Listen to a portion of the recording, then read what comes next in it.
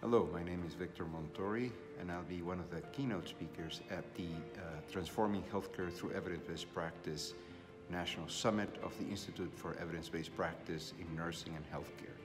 I'm a clinician, researcher, and have been in evidence-based practice for 15 years. And I'll be having an opportunity to speak about care and how might we make evidence help us improve the quality of care, and perhaps more importantly, how might we care with evidence.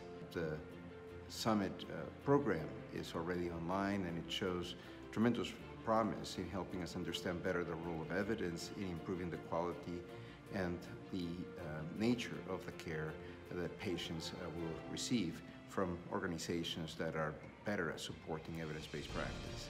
There are discussions about the policies and the culture and the techniques and approaches that may help with this issue, including the nature of evidence, the nature of care, and issues such as shared decision-making, the bridge between the two of them.